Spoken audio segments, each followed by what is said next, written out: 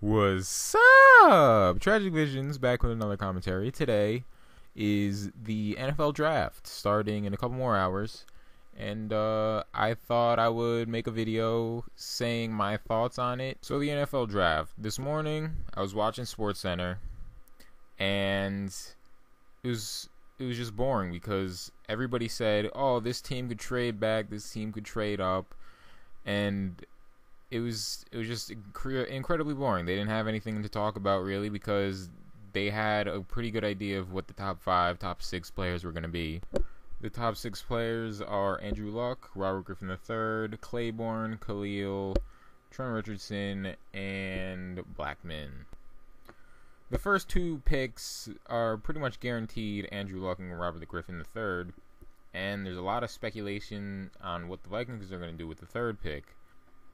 And what the Vikings are going to do is pretty much just based on what the Buccaneers want to do. If the Buccaneers want to move up and take Trent Richardson ahead of the Browns, then the Vikings fall back, get an extra, say, 3rd round pick out of the deal, and they still get Khalil with the 5th overall.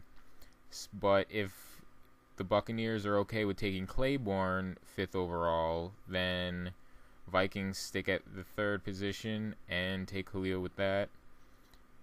So it's pretty much if the Buccaneers want Trent Richardson, Vikings get an extra 3rd round pick pretty much for nothing. Another big discussion they've been talking about for weeks, months now, is who's going to be better, Andrew Luck or RG3. Luck is the more prototype quarterback, right height, everything, Peyton Manning like. RG3, an athletic, deep throwing quarterback, a Donovan McNabb, Michael Vick type combination there. Who's going to have the better first year? I think it's pretty obvious that it's going to be RG3. Andrew Luck's going to have pretty much nobody around him. The offensive line's not that great. He lost Jeff Saturday. All he really has is Reggie Wayne. No tight ends or anything like that. No running game. I don't see the Colts winning more than 5 games this year. They're not going to show much improvement. Hell, they might go 0-16, and there's a good chance of that. I don't see Andrew Luck carrying this team. Their defense is just as bad as last year. On the offensive side of the ball, they lost Pierre Garçon, Dallas Clark, Jeff Saturday. So there isn't much to look forward to with Andrew Luck's first season. They're going to have to do a lot of work in the next upcoming drafts and also in free agency. RG3's first season, don't see anything like Cam Newton going on in the future.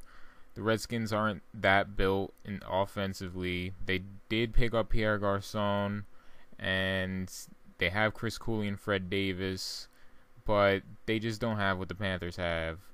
And the whole team together should finish around 6-10, maybe 7-9. See a rough start for RG3 in the beginning, but overall not a terrible season for RG3. Now looking at the perspective of their whole career, I don't see Luck or RG3 going to the Hall of Fame. Like in one of my previous videos, don't like their mentality that they take.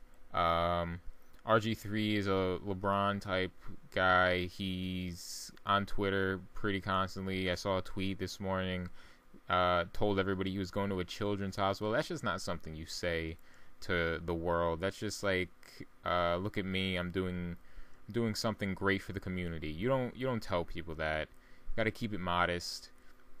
And Andrew Luck, I saw him a couple times talking to the media. He just seems nervous. Doesn't look very comfortable. The one guy that I do see having a great chance of making it to the Hall of Fame out of the top 6 would have to be Trent Richardson. He's got the mentality, and he's just a beast. If you ever watched him in Alabama, he goes hard. That was my opinion on the NFL draft. And if you're wondering who I hope the Steelers take, I do like what they are projected to take, which is the inside linebacker from Alabama. Should go great. Lost James Ferrier this year. I have decided to rename this series Tragic's Vision. So that's all I got about the draft. If you liked what I said or you want to contradict what I said, leave a comment, like, subscribe, and stay tuned. I got another video coming up in a day or two about the NBA playoff. So this has been another episode of Tragic's Vision. Peace!